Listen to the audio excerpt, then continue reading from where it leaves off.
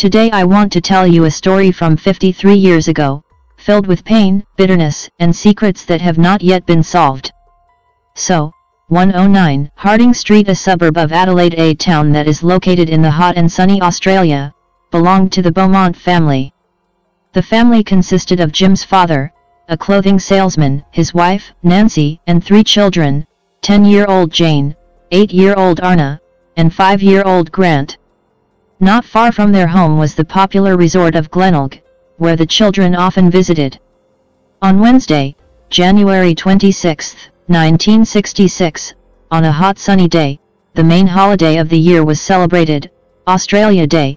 The heat was under 40 degrees and the children gathered on the beach. My father thought about going with them, but eventually went to a meeting for work, in another part of the city. Usually, the children rode bicycles, but this time they decided to take the bus, which reaches the beach in 5 minutes. The parents fully trusted and relied on their eldest daughter, Jane, who always looked after the younger ones and was very responsible.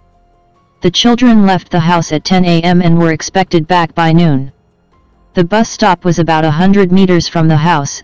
The children got on the bus and got off near the beach, which was later confirmed by the bus driver and a passenger who even remembered what they were wearing.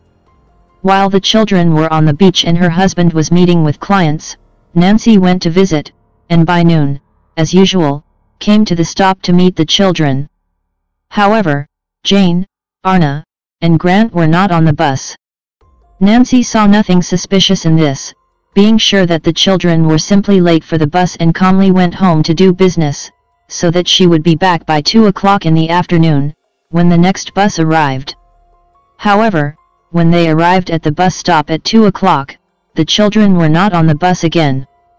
But she didn't go looking for them, because she was afraid to miss them if they got home some other way. When there were no children on the third bus at 3 o'clock, Nancy began to worry.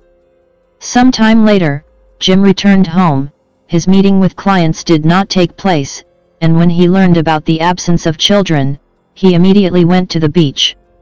After visiting the beach and the surrounding area twice that evening and not finding the children, at 17:30, Jim and Nancy still went to the police. After that, Jim spent the entire night searching the beach, but found no trace of his children. In the morning, the children were officially reported missing. The version of escape was immediately abandoned. Children rarely escape in groups. Besides, the brother and sisters lived absolutely happily in a family from which they did not intend to escape at all. There are 2 versions left: an accident, in this case, a possible drowning, and a kidnapping. The beach was searched up and down, and the police and volunteers immediately faced the question: is it possible on a holiday, on a crowded beach, unnoticed drowning of 3 children, as well as the disappearance of their belongings and towels without a trace? The answer was obvious and the search on the beach was stopped. Meanwhile, friends and relatives gathered at the Beaumont family home to support Jim and Nancy, who was only holding on thanks to sedative pills. Their home phone number was set up so that they were always in touch with the police station. At the same time, the police began searching for witnesses, and such were immediately found. The children were seen near the beach, in the company of a tall, slender blonde man, about 30 to 40 years old. They were at ease, had fun, and willingly played with him. A 74-year-old woman saw children on the beach at 11 a.m. According to her, a man in blue swimming trunks, lying on the grass, was closely watching the children, and soon she saw this man with the frolicking children. Also, between 11 a.m. and 11:15 a.m., Jane's friend saw the children, but they didn't talk. The owner of a store on the coast said that at about 11:45 a.m., he sold Jane cookies and a 1-pound mince pie. The store owner also noted that previously, children had never bought meat pies from him, and Nancy did not give such a sum to children, but gave only 8 shillings and 6 pence to pay for the bus and sweets. Based on this, it was concluded that the money was given to the children by this man. Then, about 12 o'clock, other people saw the children. They noted that the man helped the children get dressed and they left the beach together around 12:15.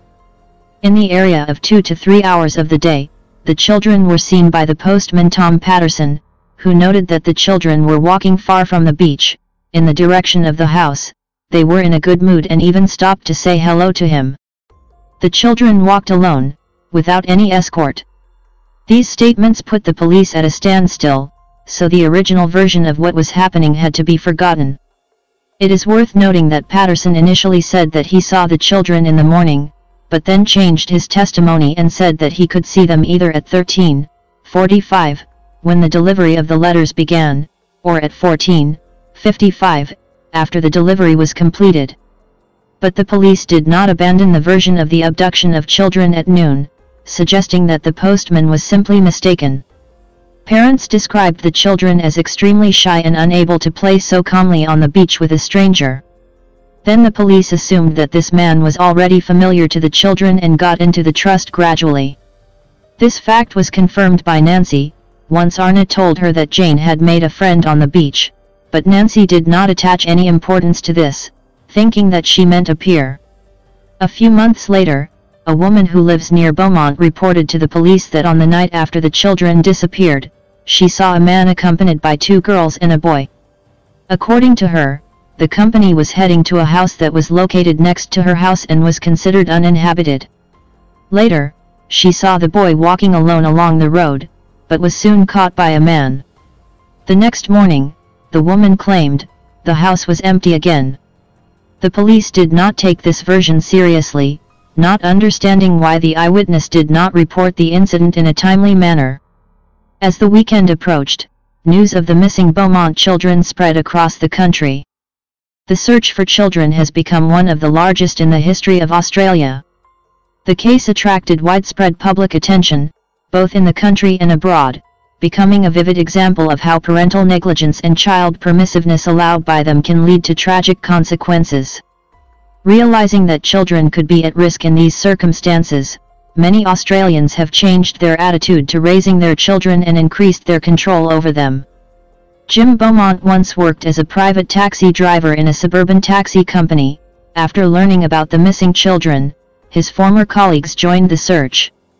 On January 31st, 5 days after the children disappeared, Mr. Beaumont appeared on television to ask for the children's return. He hoped that whoever might have kidnapped the children would return them to their parents, or the children would return themselves. Hundreds of calls were received, but all the messages were false. On February 3, Mrs. Beaumont held a press conference in her garden, where she expressed hope for the return of the children, but nevertheless assumed that they were still dead. She also shed light on the possible course of events, saying, if the other 2 were very willing to go with someone, Jane would go with them to take care of them, and would not leave them alone, thus explaining the possible behavior of the eldest daughter. In addition, she expressed her surprise at the fact that the witnesses saw how the stranger clothed the children after swimming. In her opinion, Jane was too shy to allow a stranger to wear shorts. The search, meanwhile, continued. Divers carefully searched the bottom at a considerable distance from the coast. In the future, various investigators, psychiatrists, and parapsychologists were invited to investigate, but nothing was found.